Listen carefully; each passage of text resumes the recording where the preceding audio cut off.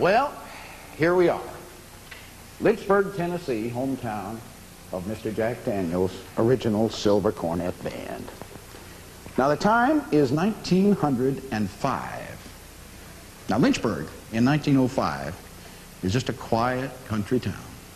Got no railroads, got no automobiles to speak of, and of course we got no radios, TV, jukeboxes, nothing like that. No, it's just quiet. And Lynchburg is a small town too. Population, right around 400. Do you know how you can tell when you are really in a small town? Just take a deep breath. No, that's right. You take on a warm summer evening like this when the air is soft and sweet and not going any place in particular. You can stand in one place and take a series of deep breaths. And if you are really in a small town now, your nose is going to paint the whole picture for you. That's a fact. Let me show you how it works right here in Lynchburg tonight. I'm just going to turn around. Oh, yeah. All right, there. You smell that? Henry Holt's been mowing his yard, I'll bet you. Oh, isn't that nice? The smell of fresh cut grass in a warm summer evening. Isn't that sweet? I like that. Over here we got oh, yeah, all right. Somebody's been baking a pie. Apple, I think. One thing I really like, it's that smell of fresh baked apple pie. Now, wait a minute. No, sir, dadgum. You know, I don't believe that's apple at all. I think that's rhubarb. One thing I like even better than fresh baked apple pie, it's fresh baked rhubarb pie. Well, over here we got well, that's the livery stable. There's no mistake in that. And back over here we got, say, now that's a good smell. You know what that is? That's the peanut roaster, been moved out on the sidewalk in front of the drugstore, special for tonight's band concert.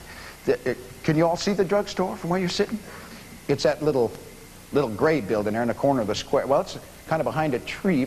Can you see the electric light on in the window? Do you know that is the first electric light in Lynchburg? That's fact. Dr. Dance's drugstore, 1905. Good smells. Good town. Nice people. Good, warm summer evening. Just right for a band concert. Well, now, let me tell you something about our audience, because you folks now, you play a very important part in all this, whether you realize it or not. Now, our audience comes in by wagon and buggy, a good many of them, because these farmers, you farmers have a ways to come, some of you. And our townsfolk, of course, they just walk over. Nothing's very far from anything else here in Lynchburg. And there's very few strangers in this town, too. Reason for that, of course, most everybody's kin to everybody else. Well, no, you take a town of 400 after 6 or 7 generations, whether you want to admit it or not, you are related to just about everybody else in town. And the same thing goes for these fellas in the band now. These boys and you are all related. You're all cousins or brothers or husbands or in-laws or, well, at least over the back fence, neighbors.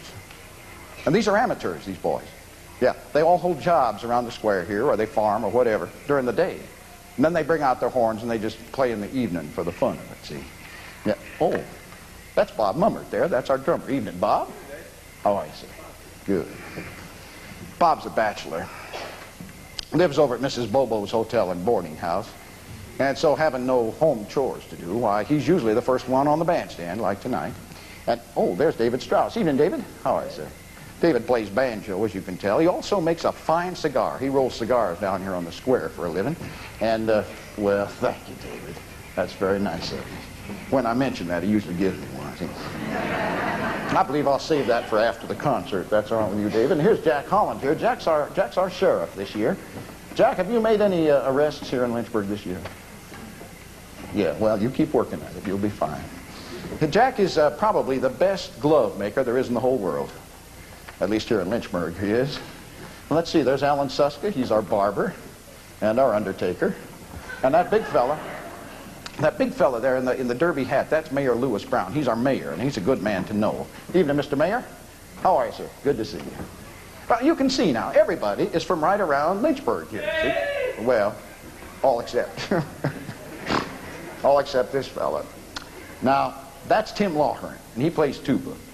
And Tim used to live here in Lynchburg, but about a year ago, when his wife's daddy took sick, why, they moved down to Mulberry, which is about 3 miles down the creek, just to help them farm the home place, you see. Tim has his hands full these days, but he's never missed a band concert. No. He may be the last one on the stand, like tonight, but we've never had to start without him. Speaking of starting, oh my Lord have mercy, yes. Would you all excuse me? I think I'd better get down to work here.